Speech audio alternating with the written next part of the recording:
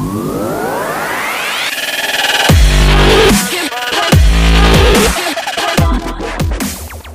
is perhaps fitting that Nissan has linked up with Lucasfilm to create the Rogue One Star Wars Limited Edition Rogue crossover.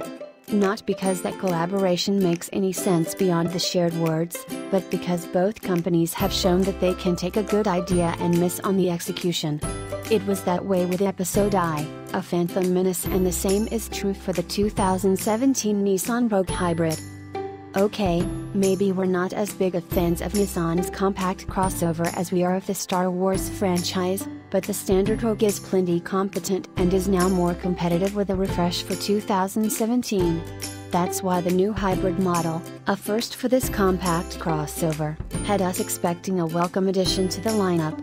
It seemed like a can't-lose proposition, but instead it has us thinking more of the pod races, midichlorians, and wooden acting that dragged down the highly anticipated Star Wars reboot. The Rogue Hybrid stats aren't the problem. Nissan paired a 141 horsepower, 144 pound-foot 2.0-liter, naturally aspirated 4-cylinder with a 30 kilowatt electric motor for net output of 176 horsepower. That's more power than the 2.5-liter gas-only model. It sounds great on paper. The two-clutch hybrid system sounds nice, too. Fitting one clutch between the engine and the electric motor and another between the motor and the Stronic continuously variable transmission lets the engine shut down during highway driving and while coasting.